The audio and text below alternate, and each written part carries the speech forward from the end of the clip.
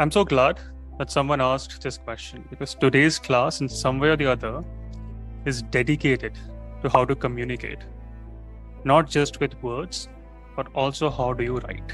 There's a reason why UPSC decides your rank basis what you write in the exam, basis what you speak in the interview.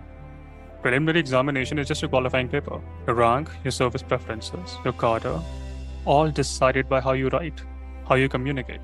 So clearly, UPSC is doing something very right, checking how you communicate. Do you use structures? So just hold your horses, make all the mistakes with us here, because I can promise you, after this incredible ride as a MisFits fellow, you're going to be much better than many of your counterparts. So don't stress. Just keep on making mistakes. That's the only way you grow.